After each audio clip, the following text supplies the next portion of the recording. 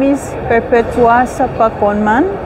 I'm a Congresswoman from the Federated States of Micronesia.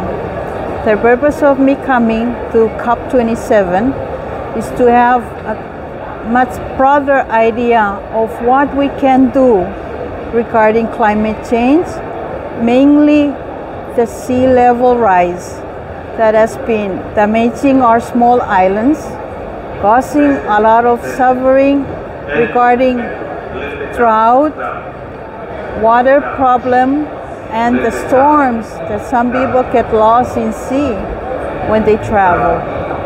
And it's been a bit, because our islands are far apart, and many of them are very far from our one island that is the center who provide healthcare services.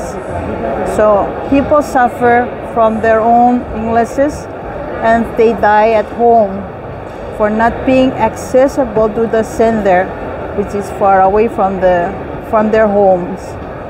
And that's one main concern that I'm here today, is to find ways or solutions to help our people back home.